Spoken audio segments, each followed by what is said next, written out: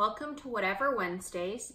Thank you to our subscriber who had the feedback that they really wanted to make slime, but they didn't have all of the ingredients. So because of that, we decided that we were going to do an Oobleck recipe as well, which uses 2 ingredients. So hopefully you have them at home. If not, we'll keep trying.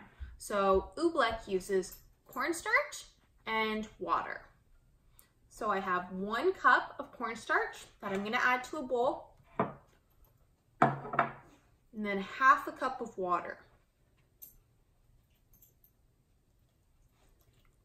You're just adding both of those to the bowl. You can use a spoon to stir if you want. I'm going to use my hand. You're just going to slowly start mixing in those clumps into the water. So there are clumps of cornstarch. You're just going to be mixing them around.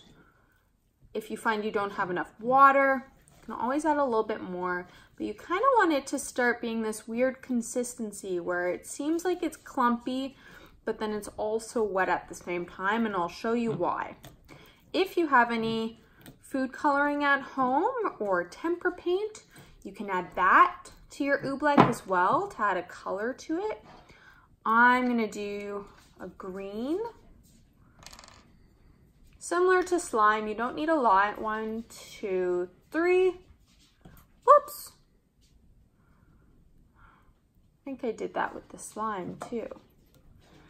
And then you can just mix it in. Your hand might get a little bit of color on it. That'll come off in a bath. It's gonna feel a little bit funny in your fingers. And Oobleck is super cool because as you can see, you can pick it up and it's liquid. Ugh, and it just runs off your hand.